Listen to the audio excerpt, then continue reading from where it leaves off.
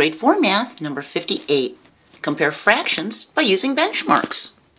All right, we had discussed earlier what benchmarks were in a previous video. So if you're watching my videos in order, you'll be able to follow along a lot easier than someone who's skipping around. So remember, a benchmark is a known size or amount that helps you understand a different size or amount. Okay? It's a guide to help you figure out how big something is or how small something is. So take a look at this. Bob had to mow a very large lawn. It was as big as 2 football fields. Now, when you read the first sentence, you think, okay, well, what do they call a very large lawn? Like 2 houses? The lawn of 2 houses? But when I say it's as big as 2 football fields, you say, oh my gosh, that is a huge lawn, right? Because the size of the football fields in your head gives you a benchmark for a size, okay? It helps guide you. Well, that's what we're going to do. We're going to use these benchmarks to help us figure out fractions. So let's take a look at what Emma and Tyler are doing. Well, they went on a hike. Emma walked 9/10 of the trail before sitting to rest. Tyler walked 5/12 of the trail before sitting to rest. Who walked the farthest before resting? Now, my picture is going to tell you right away who it is, but what we're doing is we're cutting the trail into a halfway mark, all right? Half of the 9/10 is at the 5 point, right? This is 5.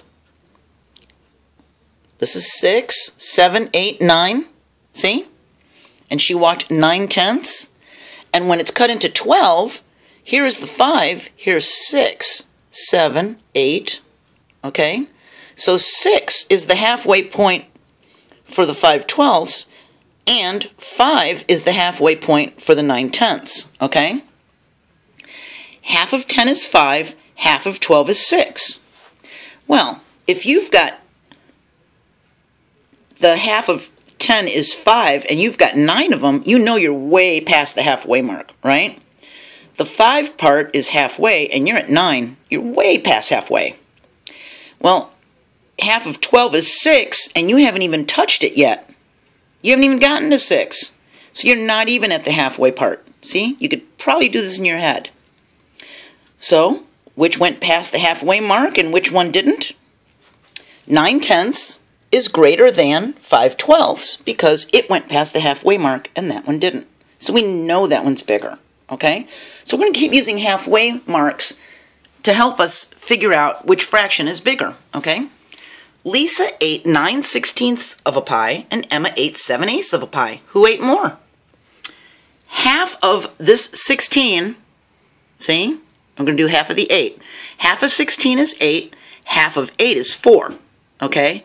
For Lisa to have eaten more than half, she would have had to have eaten more than 8 pieces. Did she? Yeah, she did.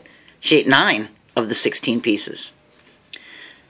Half of 8 is 4. Did Emma eat more than half of the pie? If half is 4, she ate 7. Well, wait a minute. This half of 16 is 8 and Lisa ate 9. That's just like one little jump more than half, isn't it?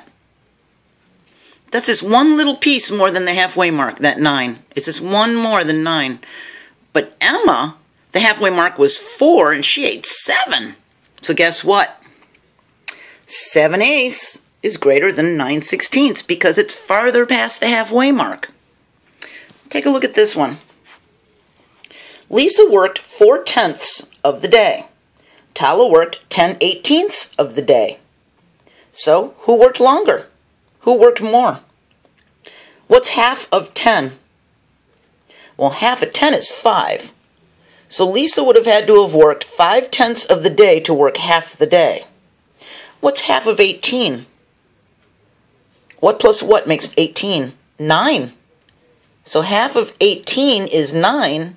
9/18 would be half the day. Can you see who worked more? She didn't quite work half the day yet. See, she's just under half. She is 1/2. So, Tyler worked probably another hour or so more than Lisa did. See that? 10/18 is greater than 4/10. All right, so on these, I want you to keep thinking half. okay? So, keep thinking half. Now, here we already have a half. What's half of 6? 3. So, in order for this one to get past the halfway mark, it has to be bigger than a 3/6. It's at a 4/6. So, is it bigger than a half? Yeah, because 4 is bigger than 3. So, 4/6 is bigger than a half. Okay, we're going to cut the denominator in half and make that a numerator. Okay, ready? Because we're doing half and 3/10. What's half of 10? 5. So we're going to make it 5/10 is the halfway mark. Okay? This one's at 3/10. So it didn't get to the halfway mark, did it? This one's at half, and it did get to half because it is a half. All right, so that one's bigger. All right, let's do it again. Remember, we're going to split the denominator and make it a numerator, okay, to find the halfway mark. What is half of 12? What plus what makes 12? 6. So, now we put the denominator underneath. What is half of 8? 4. So it's already in a half, see? Is this number past the halfway mark, the 11/12? Because 6/12 is halfway. Yeah, it's way past the halfway mark, isn't it? It's at 11 when 6 is half. This one is half. 4/8 is half. So this one is bigger, okay? That one's greater than. All right? Let's try this one. What's half of 8? Split the denominator in half, make it a numerator. Half of 8 is 4. It becomes the halfway mark, 4/8. Half of 10 is 5. We make that the numerator and put the denominator down, okay? Which one is past the halfway mark? This one hasn't quite reached it. This one is 1 past. So that one is a larger fraction, okay? Let's try it again. Which one is past the halfway mark? What's half of 6? 3. Now remember, then we put the denominator down, we slide it across, we cut this in half, make it a numerator, and slide that one across, okay? To cut it in half. 3/6 is halfway, and this one is at 1/3. Well, what's bigger? If you're still having trouble, we can split this one, instead of into half, we could split it into thirds. What could you add together 3 times to get a 6? 2 and 2 and 2, right? So we could say that 2/6 is 1/3 of the way. 2/6 is equal to 1/3. And this one's at 4/6. If 2/6 is the same as this, and this is at 4/6, well then we know that that one's bigger. So I split this one into thirds, but generally you want to try doing half, okay? Let's split this number in half. Half of 8 is 4, and we slide the denominator over. Oh, look at that, it is half. 4/8 is half. What's half of 4? 2. And then we slide the denominator over. Okay, so that's the halfway mark, and this one's at 3/4. And this one is at a half. So this one is a little bit more than half because it's got a 3 and 2 is halfway. So this one is bigger. Okay? So, if you come across one where the half thing doesn't work, don't use the benchmark method.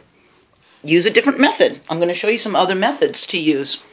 This is just one method to use that you can flash through your head and say, I need to figure this out. Which method am I going to use? Am I going to use the benchmark method? Yeah, because I can cut these fractions in half. If you can't cut them in half quickly, then you can use one of our other methods that I'm going to teach you, okay? So don't think that this is the only way to do it. This is one method, one way to think. There's so many ways to think, okay? There's so many light bulbs out there. I'll see you next video, and we're going to keep comparing fractions. I'll show you another way. I'll show you another way how. Bye.